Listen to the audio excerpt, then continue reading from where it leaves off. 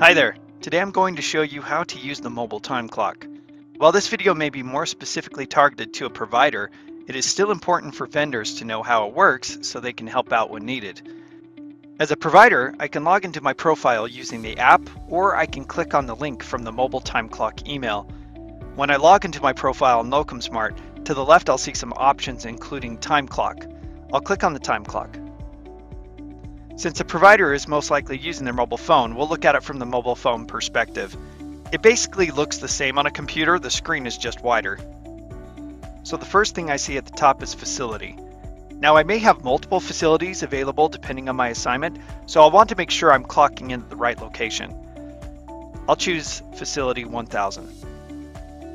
Now that I've chosen my facility, I'll come down here, click on the plus icon, then click clock in. Now I can choose what hour type, whether it's regular, callback, or orientation. For holiday or overtime pay, I'll still select regular. Then I'll click clock in.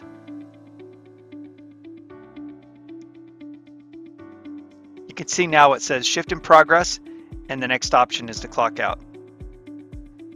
One feature to note is the mobile time clock will also track the global location on my phone to confirm where I'm at. This information will be visible to the vendor after I submit my timesheet. Once I have completed my shift, I'll click on the clock out button, and I have the option to add any notes, tolls, mileage, and can adjust my clock in time if needed. Then I'll click clock out. Here's the log of my clock in and clock out.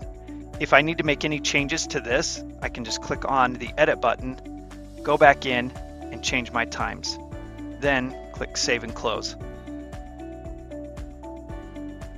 The next option, if I've forgotten to clock in or out, or I was doing the on-call shift, I can still add my time using the mobile time clock. So I'll come down here, click on the plus icon, then select previous shift. Here I can go in, select my hour type, the clock in time, clock out time, any additional notes, add the toll amount as well as any mileage. Now those hours have been added to my log. Let's add some hours for on-call. Click on the plus, go to on-call. So you'll notice by default it's already set for 24 hours.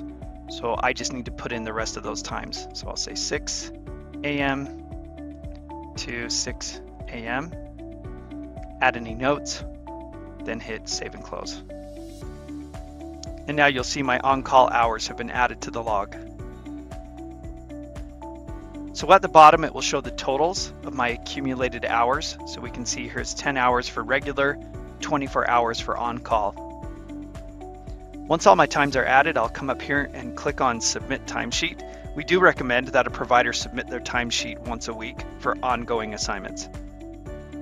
It'll ask for a confirmation. And now we're done. I hope this information has been helpful. If you have any questions, please feel free to contact our live chat team or email support@locumsmart.net. Thank you and have a great day.